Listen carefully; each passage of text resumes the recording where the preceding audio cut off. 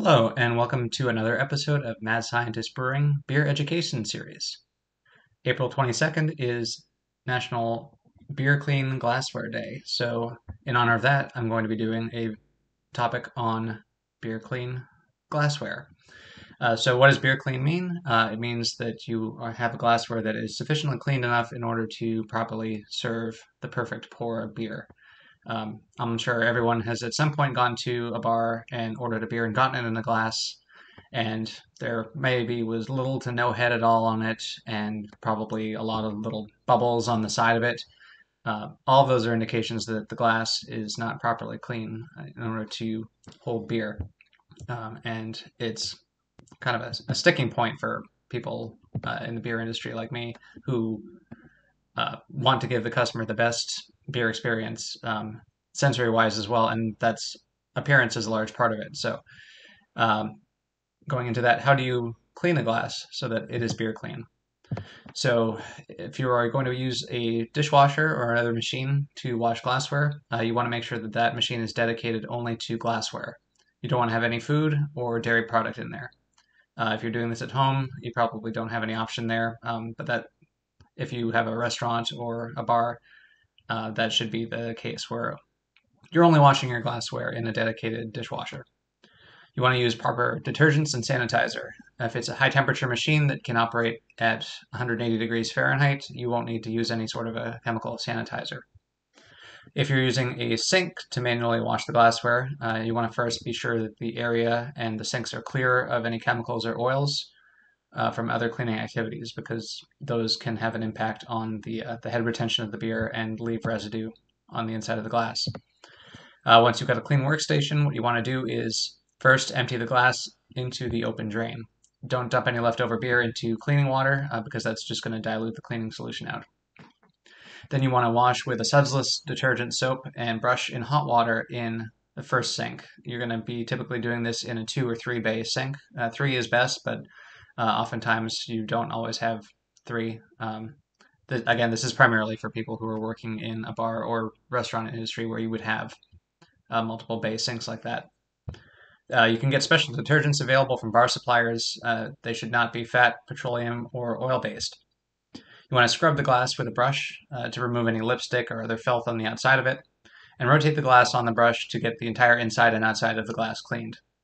And don't forget to clean the bottom of the glass with a brush as well.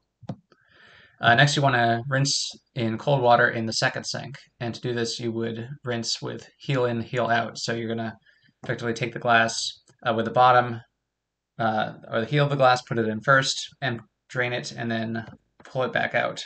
That way, you're getting the rinse water all the way through the glass, not having any air bubble or preventing any of that from getting in.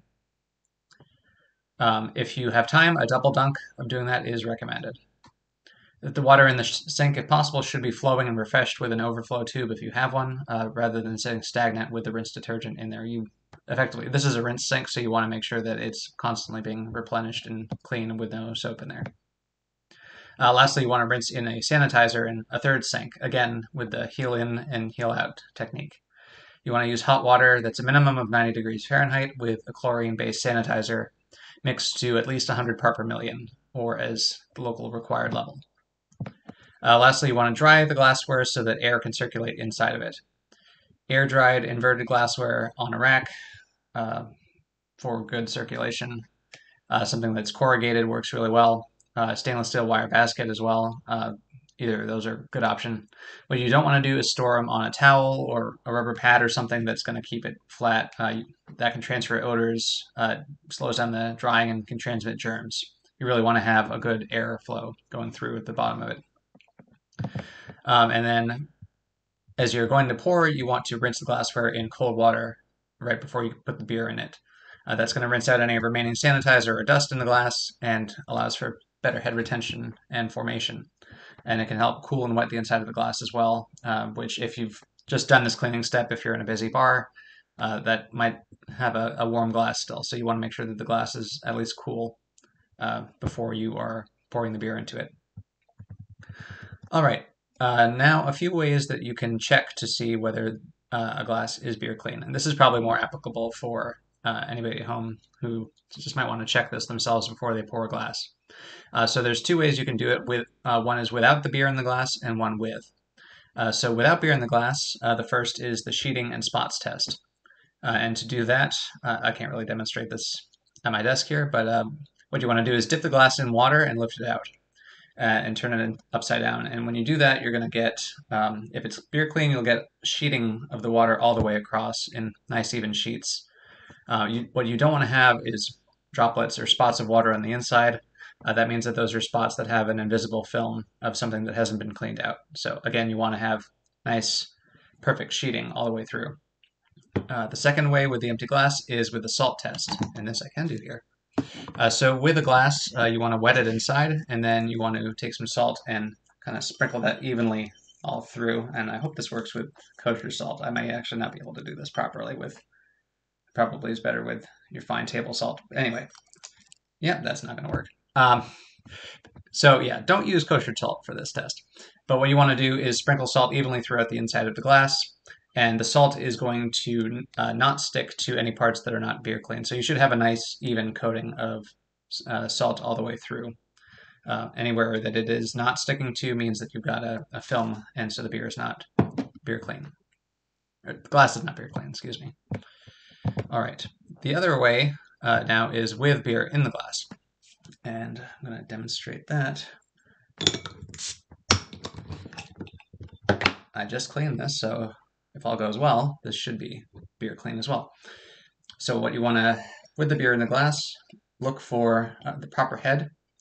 And as you're drinking it, you're going to have some residual lacing as you drink the beer. So this is a Saison, so it should have a pretty decent head, which does not immediately go away. That looks pretty good to me. All right, so head size, shape, and retention are the first thing you want to check. Beer clean glass is going to allow for that proper head to form. If you had a greasy film in there, the head would disappear pretty quickly, just because the fat will help, or the fat will discourage the formation of the head. Next, you've got the lacing as you're consuming the beer. So I'm not going to chug this particularly quickly here, but as you're drinking the beer, particularly with something like a Belgian style like this, if it's beer clean, you should see lacing, which is little rings of foam with each sip collecting all the way down through the glass. So if the lacing pattern is just kind of random all about, or there's no lacing at all, the beer is not beer clean.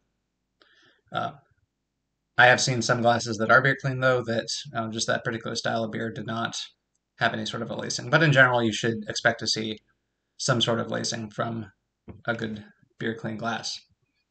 Lastly, you have when you have dirty glassware, you can have nucleation sites.